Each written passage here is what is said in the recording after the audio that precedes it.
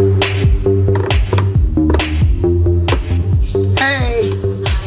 I came back for my girls. I won't let my personal life interfere with my girls' happiness. You wouldn't let Maddie down. I'm not gonna let my daughter down.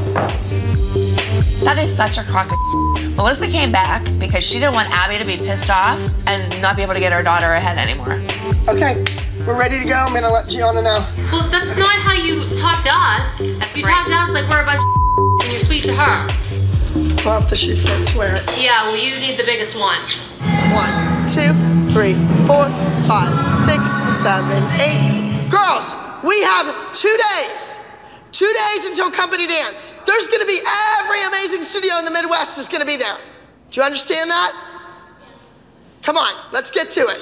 Trapped inside these 4 white walls, waiting for someone to call.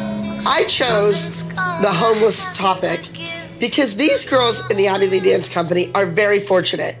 They all live in beautiful homes, they have everything they need, and a lot of kids their age don't. I better see a homeless child that hasn't eaten, that hasn't bathed in that box. Act it out. And they get you and they befriend you and they help you and they clean you up. You come around, you dance with the girls, and at the end, what do we see? Another homeless child, because the problem still exists.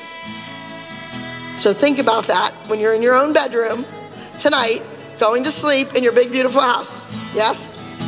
All right.